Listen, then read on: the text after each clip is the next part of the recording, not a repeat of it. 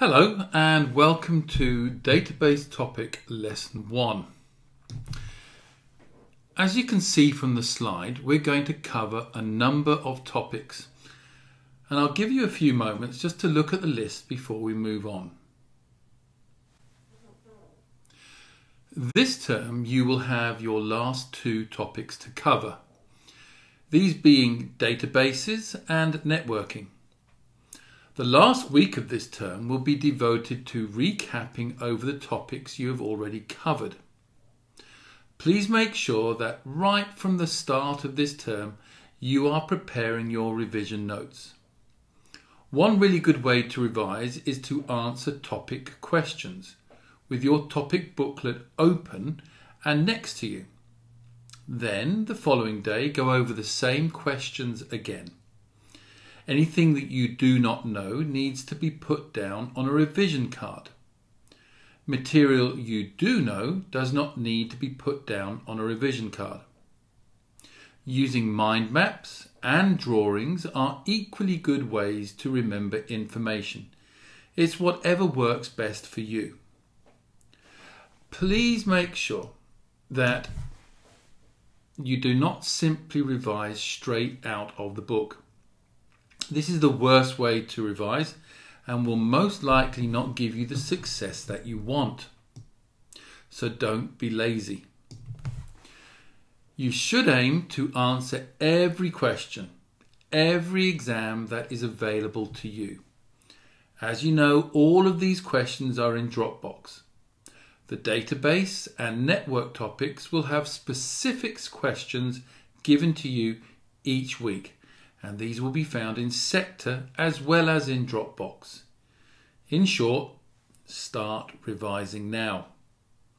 So let's get started on our database topic.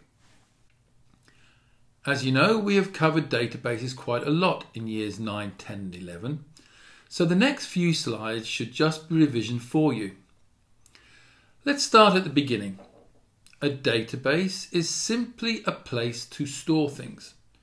Databases which we can touch would be folders, boxes, filing cabinets, phone books, even shelves. Databases can be software as well. Look at your phone. You will have a contact book, calendar, notes, reminders, and probably many other apps that help you to store and manage your information. On a much bigger scale, the backbone of the internet is based on databases. The websites that you type into the bar at the top of your browser, the Uniform Resource Locator or URL, needs to be converted to an IP address made up of numbers. These are stored around the internet in domain name servers or DNS. Without them, we would not have the internet. We will look at DNS in our network topic. Databases are used in e-commerce. So all transactions, either with the bank or retail companies like Amazon and Gumtree, or social media sites like Facebook, or streaming services like Netflix, all use databases to store your details and preferences. So databases are fundamental to everyday living. You will be creating both flat file and relational databases in Access. Access is software you should be fairly familiar with, having used it over the past 2 or 3 years. You should, however, be aware that it is not only Access that is used in the world of work. LibreBase can be used, but a more popular software is FileMaker. These use similar ways for creating database tables as in Access. At this point, you may have realized that this topic has both a theory and practical element to it. The practical work, which will be part of your assessment, will involve working through a large practical work booklet called the Newsagent. What you can look forward to in this topic as part of your assessment are 3 pieces of work to be completed. These are an assessment, which is in 2 parts, a practical test and a theory test. Earlier I talked about flat file and relational databases. Let's talk about these types of databases. Your flat file database is the simplest of databases to create.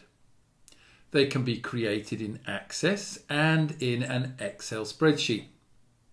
They will have 1 record per line and are in a single table with no connection to any other table.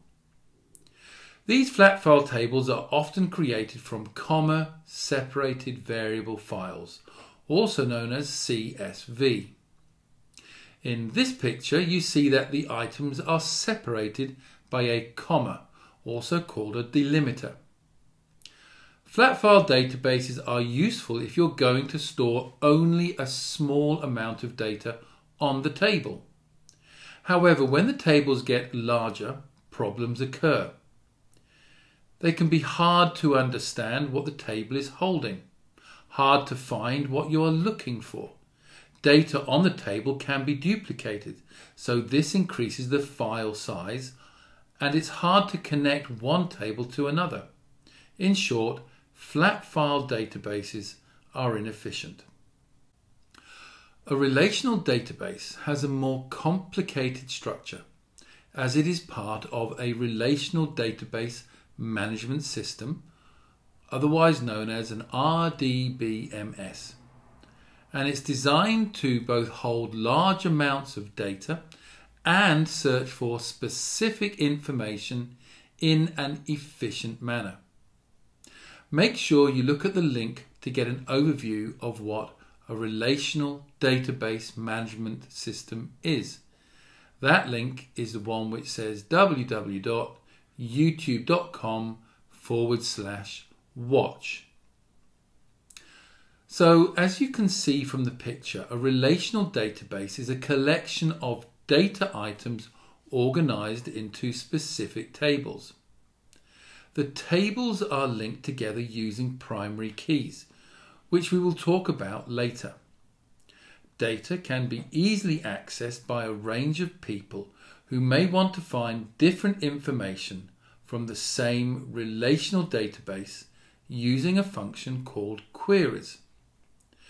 The relational database management system is the most popular way of storing data. Other models that exist are the hierarchical model and network model. To listen in more detail about a relational database management system, look at this video, https://u2.be. As you can see, there are many advantages to using a relational database. Though people can access the data from different locations, the data can be centrally stored, which allows for better security, i.e. locked doors and easier management of the data. Finding that data is, as you know, done by using queries. Queries use specific language called Structured Query Language, or SQL, to retrieve information. If you have not clicked on the video links on the previous slide, please do so. This will give you an idea of SQL as well as relational database management systems. In later lessons, we will have a look at how to write SQL queries. Security can not only be done physically, i.e. a secure room, but by the use of encrypting the data. This is a method to stop people with not the right access understanding the data. Databases can use passwords to allow certain people access to specific areas of the database. This is like our own school management system. As teachers, we have access to certain school records and pupil information. As teachers, we do not have access to financial records. Also, with relational databases, validation rules can be built into the database to ensure that data which is entered is both sensible and formatted correctly. Duplication of data does not occur because of the way the tables within the relational database are organized. As a result, data integrity within the database increases. Data integrity is ensuring that the data is both accurate and reliable. In the database topic, possibly more so than any other topic, you will look at a large number of definitions you need to know. It's highly likely in your semester 1 mock and external exam that you will have specific database vocabulary words you will need to explain and show that you understand these words by giving examples. So please make sure you know them. Let's start with the definition of tables. Tables store the data. From the design view picture, you can see that you need to define each field with a name, give it a data type and a description. In the General tab picture, you can give the field validation rules, saying that an age must be in a certain range, or validation text can be shown if a validation rule is broken. Validation rules can also be created to form a domain. A domain is simply making sure that a value is shown in a certain way. So in the gender column, you may be asked to write male and female as M or F. Writing it as male and female would not be accepted. In the table view, you can also sort on each of the tables by right-clicking the field name at the top of the table and selecting either ascending or descending. In this table, depending on the type of database and software application, will depend on the definition we give to each element of the table. So a table in Excel will have rows and columns. In Access, a flat file database will have records and fields, and a relational database terminology are attributes and tuples. Make sure you know the definition of a field, stroke, record, stroke, attribute. This holds similar information, i.e. a column for first names, a column for surnames and date of birth, etc. A row, stroke record, stroke tuple holds related information to a particular person or thing. So as you can see for Brindley.j, all the information on his records relates back to him. In a flat file database, a table is called a table. But in a relational database, which will hold more than one table, here each table is called a relation. Here in this picture, you can see that some of the tables are linked together through the use of primary and foreign keys, which creates a relationship between two or more tables. Relationships are great for enforcing referential integrity. If you are a little confused about the terms primary and foreign keys and referential integrity, don't worry. We will be looking at these in a later lesson. However, feel free to look in your database booklet to read it up yourself. This material you should be familiar with. A database has 4 features: a table for storing data, a form for inputting and updating data. This is particularly useful for people who are not familiar with how to put data directly into the table. A query is used to filter information we want. We can extract data from several tables when needed. Queries can be refined by using operators such as more than and less than. Using logical operators such as the use of the word and the word or, and using wildcards. you will get a chance to use all of these query features during your practical lessons. Lastly, reports. These are used to create a hard copy, a printout of a particular table or query. A final definition word for the moment is entity. An entity is part of an entity relationship diagram, an ER diagram. You will have had some experience with these from last year. An ER diagram is a case tool, just like data flow diagrams, DFDs level 0 and level 1, flowcharts and pseudocode. These tools help to design systems and programs. An entity relationship diagram is used to design a relational database. And yes, you will be needing to know how to draw such diagrams for a relational database holding several tables. We will look at how to create ER diagrams in a later video. At the moment, an entity is represented by the rectangular box. The entity is a table, stroke, relation within the ER diagram and can hold data on a person, people, job, or just about anything. On slide 2, we talked about how the internet and e-commerce needed databases to store our information. This is called online storage and is where we will have one or more computers connected via the internet. It allows us to access the data on these databases from anywhere, provided there is an internet connection.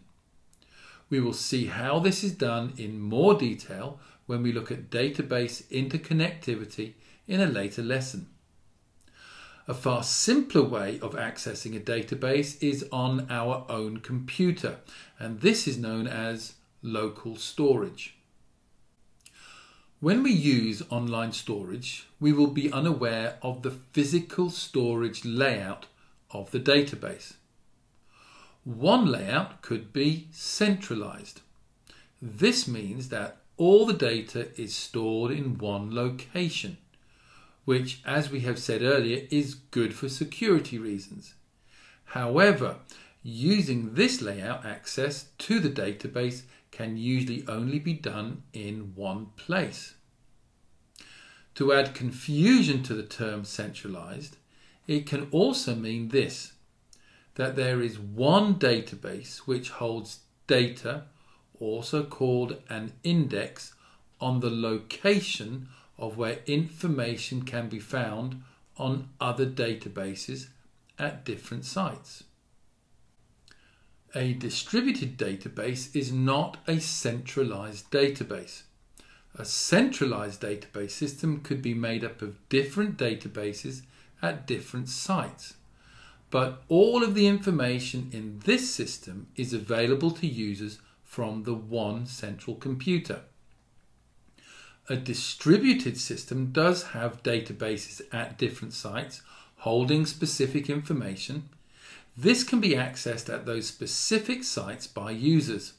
So, for example, a retail shop would store the membership details of local members held at the store and not at the central office. In order for this system to work, there is need for a phone line or an internet connection, and that employees can access this distributed system using an intranet, which is an internal network system only which company people can access using usernames and passwords. As you can see, there are many advantages to a distributed system. Users can quickly access the information they need without disturbing others. Data is retrieved more quickly, with more people able to access the database. There is still high security with low duplication, with data easily able to be managed. However, maintaining that level of high security and maintenance can be a problem due to updates and backups being at times problematic, such as a faulty or weak internet connection, or the updates and backups taking an excessively long time. So far we've talked about how we can access a database such as online or locally, with a local database being on a computer. We have seen how a database can be structured, such as a centralized or as a distributed setup. Now let's talk about the size of a database. We live in the information age. Information produces wealth and power. Companies need information from data produced by the following: sales, customer preferences, and customer purchases are some of the many data points a company will collect. This produces vast amounts of data that needs to be stored and analysed. Therefore, companies have what are called data warehouses. Now, this definition is important. A data warehouse is a huge database that will store and manage the data required to analyse historical and current transactions. Managers are able to create summaries from all of this data, and customers can find their own credit card transaction history using an internet connection. A data warehouse will be set up as a distributed system. A data warehouse is made up of several data marts. So a data mart is a smaller part of the data warehouse, which holds information related to a specific part of the business. So a data mart would be for accounts, another data mart would be for sales, and another could be for human resources. This is why a data warehouse is distributed, because the data marts are in locations where people need this specific data. Though the physical data marts could be in different locations, these data mart databases are linked together not just physically with internet connections, but also linked by primary and foreign keys, so queries can be created that will have data stored in several data marts. So, as you now know, a data warehouse is made up of data marts. Each data mart has specific information. So a data warehouse's structure is subject orientated, i.e. a data mart for customers, a data mart for products, a data mart for transactions, and so on. A data warehouse will have thousands of new data added to its databases every day from the various data marts. Further manipulation of the data may be done before the data is stored in the data vaults within the data warehouse. So we are constantly having current data becoming older data. As a result, the data warehouse's structure goes from current level of data being lightly summarized to older data being more highly summarized. We have seen how a data warehouse is made up of data marts. So what is a data mart made up of? Well, a data mart is structured as a star or as a snowflake. Therefore, the terminology used is that a data mart will have a star schema or a snowflake schema. A schema is a plan of how the information is to be organized in the form of that model, i.e. star or snowflake model. At the center of the star schema is the central table, or also called dimensions table. This table contains information on field names, data types, and other properties such as field size and formatting requirements contained in the data mart. Surrounding the dimensions table are the fact tables, which will hold the actual data or facts. You should be aware of the contrasts between a data warehouse, a data mart, and a database. Let's see what the differences are between a data warehouse and a data mart. In a data warehouse, you will find a wide range of different types of data.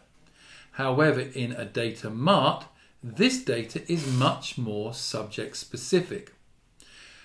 There is also the obvious size difference. Data warehouses are much larger in volume to that of data marts. And finally, a data warehouse is going to have lots of connections to all of the data marts. A data mart, however, has much fewer connections in that it may only have one connection to the data warehouse. Contrast between a database and a data warehouse is considerable. A database will contain data for a limited amount of time. Data in a database is being constantly updated in real time, and databases are being used for simple management day-to-day decision making. Data warehouses contain, as you know, huge amounts of data. This data will be stored in data warehouses, data vaults, for up to 10 years. Data is put into the data warehouse as a batch process. This means that a block of data is uploaded to the warehouse, usually outside business hours. Finally, the data stored within the data warehouse is used to make future predictions about customer purchases and forward planning for the company's business. Data mining is a process which data warehouses and data marts use to find patterns and relationships among large sets of data. Data mining is used to extract this information from this data set and turn it into useful information. Have a look at the link on this slide. The video will give you insight into all things data mining. Make a note of the ways data mining can be used. Also on this slide, you will see a range of examples of how data mining is used. These are found in your booklet. In your booklet, you have 3 examples in bold. Make sure you know these in particular. Data mining needs a lot of processing power. Therefore, artificial intelligence, modeling, and visualization is used. Artificial intelligence are intelligent machines that will learn from data and recognize patterns in that data. Modeling is where computers will use programs to predict what might happen in a given situation, like weather forecasting. Visualization is where computers will create the means by which data can be put into a visual context to help people understand the data. In its simplest form, this would be a graph. As you can see, data mining is a very powerful tool and can be both a force for good and bad. If you've not seen the video on the previous slide, please do so, as you will learn how a company used data mining to try and meddle in an election process. This highlights ethical issues which can arise in using data mining. There are also other concerning issues related to data mining. People are often not aware that their data is being used, which means that they are not able to give consent for the use of their information. Secondly, with so much anonymous data out there about groups of people, there is often enough data to identify individuals. This goes against the right for privacy. Thirdly, information is easily accessible to many people. Employers will want to find what a prospective employee is like by looking at their social media pages during the interview process. Landlords will want to know what their future tenants are like. Fourthly, there have been many instances where companies, such as retail companies and banks, have been hacked and personal information sold on the black market. Finally, spam and junk mail can often be sent to people due to information being bought by an advertising company, again without individual consent. This concludes the lesson on database types and structures, data warehouses, data marts and data mining. Make sure you now follow my suggestion from slide 1. Answer the questions in this week's sector lesson using your database booklet. Then the following day, answer them again without the database booklet next to you. Any questions you do not get correct, make a revision card for the information you do not know. I look forward to seeing you in lesson 2, where we will look at data dictionaries, integrity and anomaly issues, and explore in a little more detail what encryption is all about. Thank you for watching. Goodbye.